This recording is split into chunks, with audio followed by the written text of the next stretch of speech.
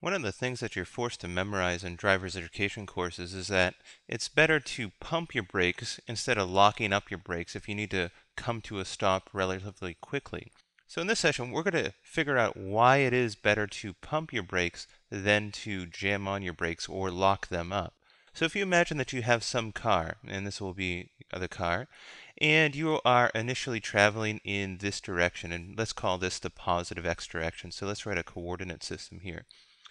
So this will be our coordinate system, where you have motion in the positive x direction, and in the upward direction is the positive y direction.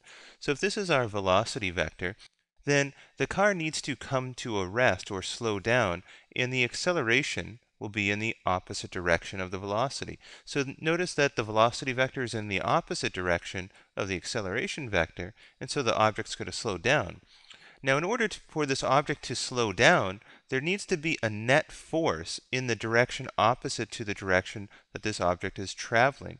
So notice another fundamental concept, that the net force is in the same direction as the acceleration. So let's explore how to solve this problem. Now, the first thing that we need to do is we need to draw a free body diagram representing the forces acting on this object. So in this case, here's our object, which we'll represent with a dot. Now this object has mass, therefore it has weight. The other force acting on this car is going to be the normal force. The ground has to push the car in the upward direction. Now what I want to do is draw something that's technically not part of the free body diagram, but is very important to understanding this problem. And that's the velocity vector. This car is initially moving in this direction. So now we have to figure out the direction in which the net force is acting, and we sort of already did. We said the net force was acting in the opposite direction that the car was moving. And in this case, this is going to be the frictional force, or the kinetic frictional force. This is going to be the force responsible for opposing the forward motion of this car. So this is our free body diagram representing all the forces acting on this object. So what we need to do now is apply Newton's second law. Now Newton's second law says that if you add up all the forces, and in this case I'm going to write it in the vector form because we need to look at the forces acting in two directions, and that's going to equal the mass of the object times the acceleration of the object. Now the forces are acting on this in two different directions, so we can write this as two separate equations which say that if you add up the forces in the y direction, it's going to equal the mass of the object times the acceleration of the object in the y direction, and if you add up the forces in the x direction, it's going to equal the mass of the object times the acceleration of the object in the x direction. So let's first look at the forces acting on this car in the y direction. So in this case, we have two forces acting in the y direction. Now in the y direction, which I'll write it again like this, is the sum of the forces in the y direction is going to equal the mass of the object times the acceleration of the object in the y direction. Now, this car is sitting on the ground. It's not being accelerated in the upward direction, and so the acceleration of this object is going to be 0. It's not moving in the upward direction. The velocity is not changing in that direction. So when you add up all the forces on this object, they're going to equal 0. And in this case, we already said that there's two forces acting on this object. There's the normal force and there's the weight force. And those two forces add up to be 0. Now, to find the magnitude of the normal force, which is what we need in order to determine the frictional force, you need to take the weight force and move it to the other side. So to do that, you add the weight to both sides. And when you do that, what you should see is that the normal force equals the weight force in this case.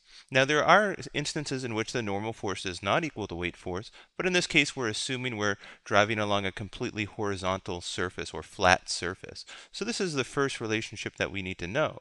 Now, the second relationship that we need to know is the sum of the forces in the x direction.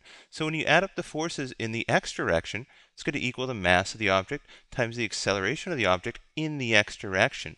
Now, if you go back to the free body diagram, there's only one force acting in the x direction. And if you go back to our coordinate system, this was the negative x direction. And so this frictional force is acting in the negative x direction. It's in the direction opposite to the direction of motion. And so when you add this using Newton's second law, what you should see is that you get minus F subscript k, the force due to kinetic friction, is going to equal the mass of the object times the acceleration of the object in the x direction. You know this object is accelerating in the x direction because it has to slow down.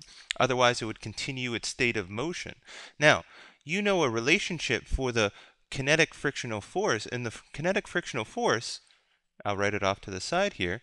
You know that the force due to kinetic friction is going to equal the coefficient of kinetic friction times the value of the normal force. And in this case, we already figured out a relationship to the normal force. We said the normal force is equal to the weight of the car, and you should also know that weight equals mass times the gravitational acceleration.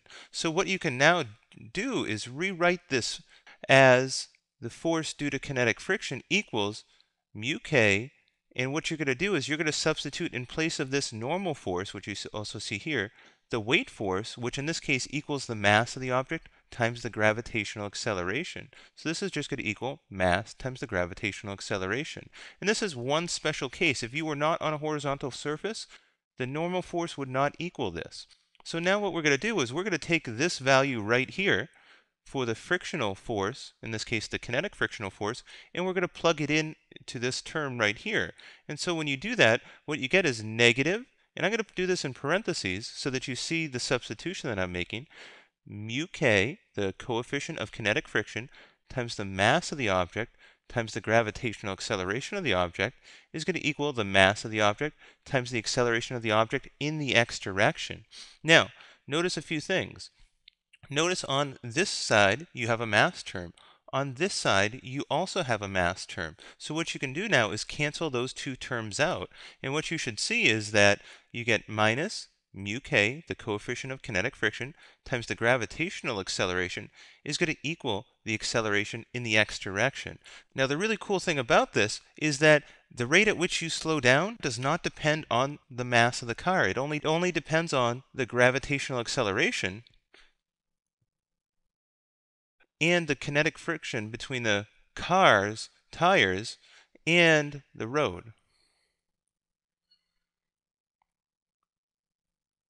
And we've assumed that we haven't modified the car at all, because if we did some modifications, we could change the value of the normal force. All right, so now that we've found the acceleration of the car, that is the rate at which this car is going to slow down, we can figure out how far this car will travel while it's slowing down. So if you remember back from the initial part of the problem, the car's initial velocity was 40 miles per hour. And this is a quick conversion that you should be able to do now to convert miles per hour to meters per second.